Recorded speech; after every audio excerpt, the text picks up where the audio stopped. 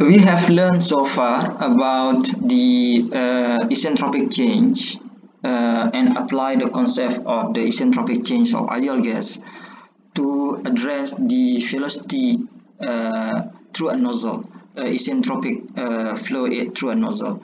So that flow is only applicable at a very short distance of pipe where actually the condition can, where the friction can be ignored. So when so it is a diverging nozzle as such that the friction can be ignored, but in the reality you will always have these frictions. Okay, that's why from this point forward we'll try to discuss more realistic flow through a conduit. We'll start first with the concept of the adiabatic flow. So what is the adiabatic flow with friction? So here you see this is a reservoir, a continuation of the concept we have learned before. We have reservoir. So the fluid flow, the gas flow from the reservoir through this nozzle. Okay, that's why this is a diverging nozzle.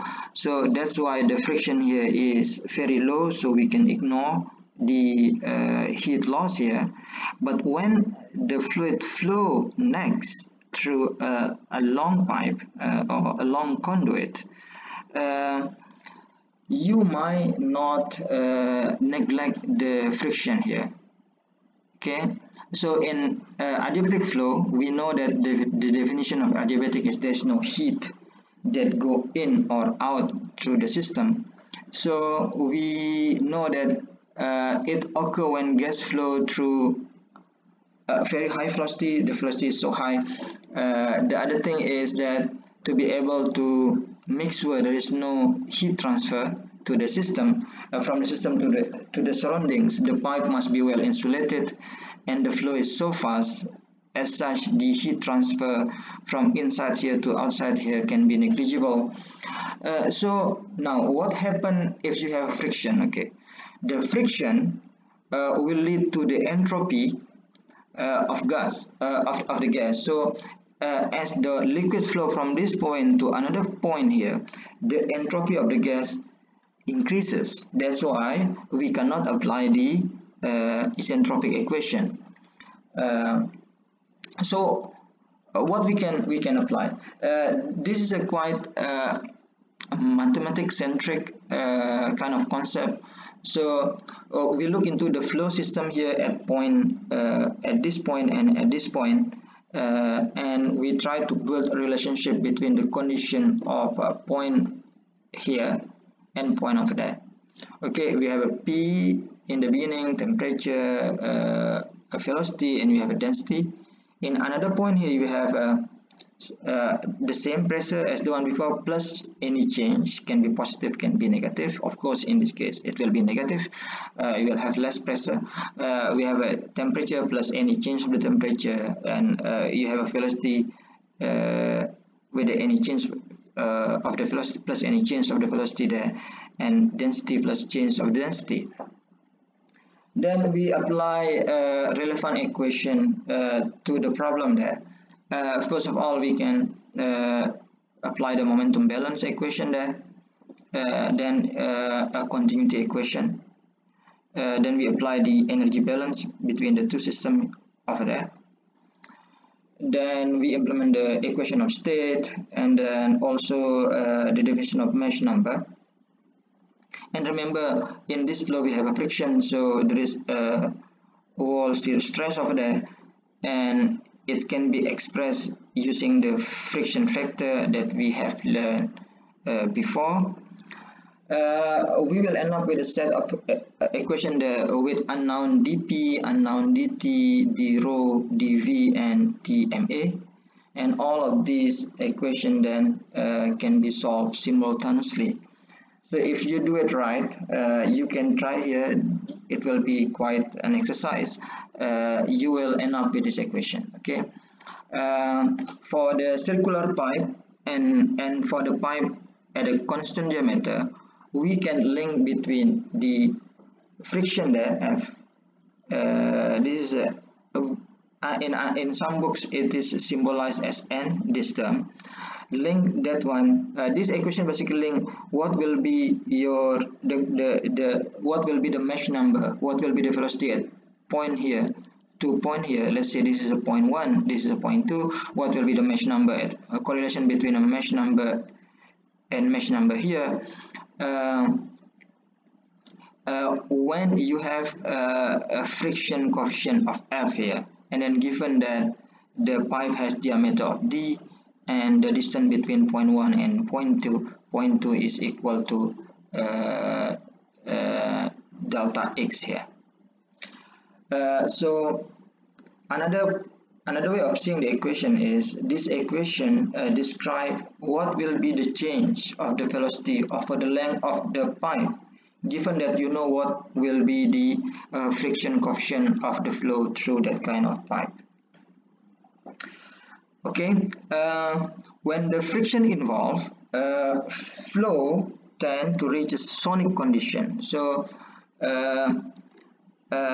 mesh number at point 2 there tend to reach 1. Okay, and then the point when the velocity reach 1 we call as the maximum length, also called as critical length L there.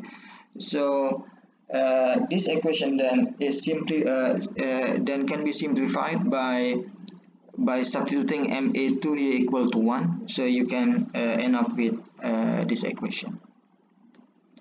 I make some basic illustration of the adiabatic flow here. So you imagine you have mesh number here, you have a certain value across the delta X. Okay, you can have at any point here you can have mesh number equal to 2. Mesh number of a point 2. Point 2 can be any point of there, and you will have a point somewhere over the length of the pipe which is equal to the critical length, where the gas has a mesh number equal to 1. So that's what does it mean. So this correlation link between the gas velocity at point 1 to any point at 2, and this equation link between this point and this critical point. The same as for the isentropic flow, you can also have the parameter relationship. You can have the parameter that link between point 1 and 2, that link the pressure of point 1 and 2, the equation that link between temperature at point 1 and temperature at point 2, also the density at point 1 and density of point 2. This is basically the equation that describe the adiabatic flow with the friction.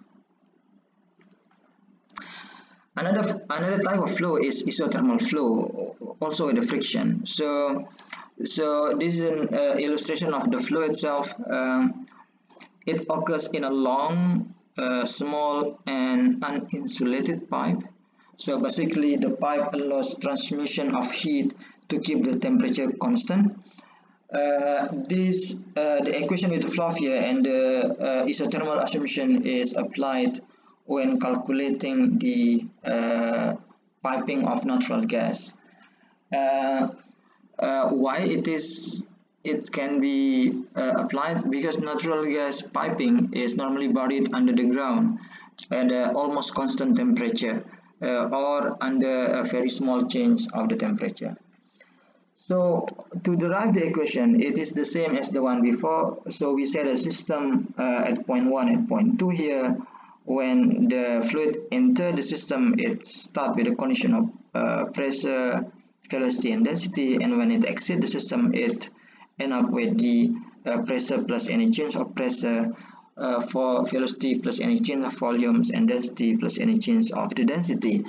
Also remember that when in this condition we have friction, so we have a friction at opposite direction over there.